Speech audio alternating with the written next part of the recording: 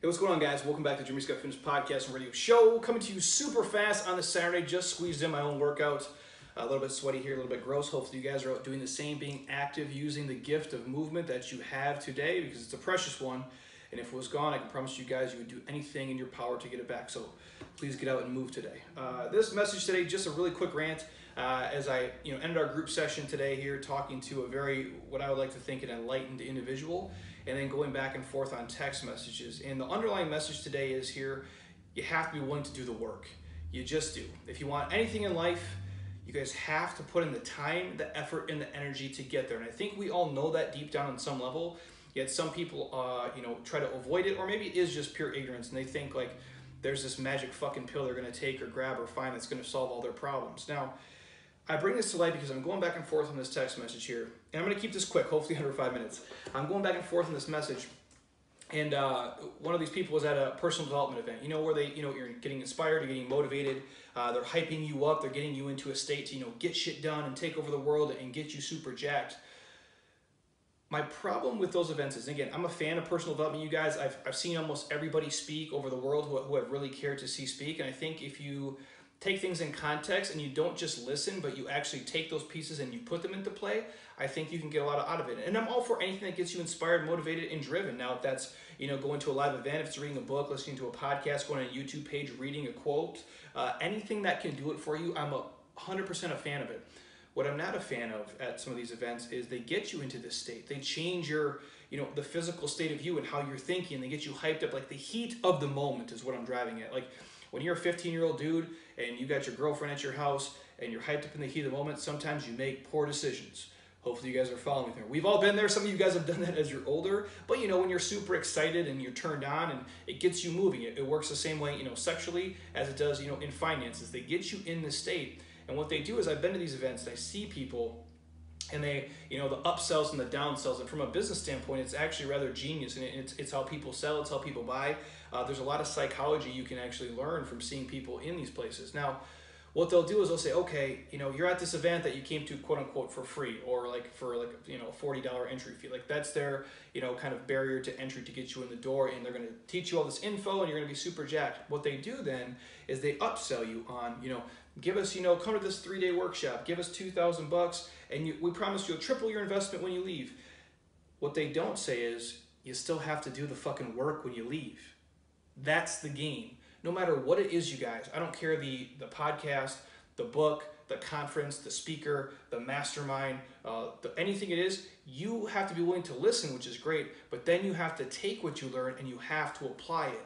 That's the work. Any speech I do, any podcast, any live event, anything at all, I'm the first one to tell you, hey, this stuff is super awesome. I'm going to tell you it can change your fucking life if you take it and you actually work the steps when you leave.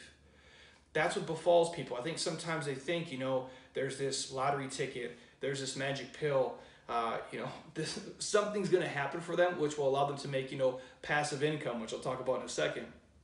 Anybody you see, you guys, in any arena of life that has been in great shape, let's say for, 10, 20, 30 years, that person eats a certain way, they train a certain way, they sleep a certain way, they live their life by a certain set of rituals and routines that has allowed them to not only get in shape, but stay in shape for the duration. They put in the work to get there. If you see someone who is financially successful, a multimillionaire, if you will, not someone who inherited it, not someone who won the lottery, which is few and far between, the self-made millionaire, the person who put in the effort, they worked typically for multiple decades in order to get there, meaning they grinded their face off for 60, 70, 80, 90, some of them 100 hours a week, every week for the past 10, 20, 30 years in order to get to a place where they can invest, buy stuff, buy freedom, buy time, whatever it may be.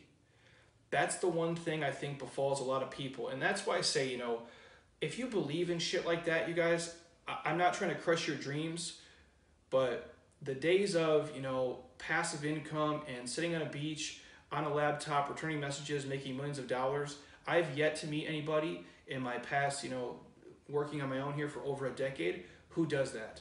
The 4-hour work week shit doesn't really happen. You have to be willing to put in more than 4 hours of work per week if you want anything amazing in your life to take place. Easy come, easy go, as they say, or, If it sounds too good to be true, it probably is. And I believe that with these personal development conferences or anything that anybody teaches you. And I know we make fun of people because, they believe certain things that, oh, you believe in Santa Claus or the Easter Bunny or the Tooth Fairy, but there's still fucking people out here who believe in detox teas, who believe in wraps, who believe in, get 6-minute abs in 6 minutes. And again, the same people who say like, I'm going to sell you on passive income. Come to this work event on Wednesday night and get in this room and you'll get in this funnel and you'll get in this funnel and you'll get this person, this person. The people who make money and shit like that, you guys, in the quote-unquote passive income, I'm not bagging at anybody out here who does, MLMs and who does, the pyramid marketing stuff. If that's your thing and you hustle and grind your face off and you feed your family, go ahead and make your money, son. I'm not going to hate on you for it. But if you can tell somebody, hey, you can passively make $5,000 to $10,000 to $15,000 a month working 5 hours a week, you're full of shit. And if you're out there watching this and say, Jeremy, I make $450,000 a year and I work 4 hours a week from the beach, give me a call, dude. You and I will do business together and we'll be the happiest 2 people on earth.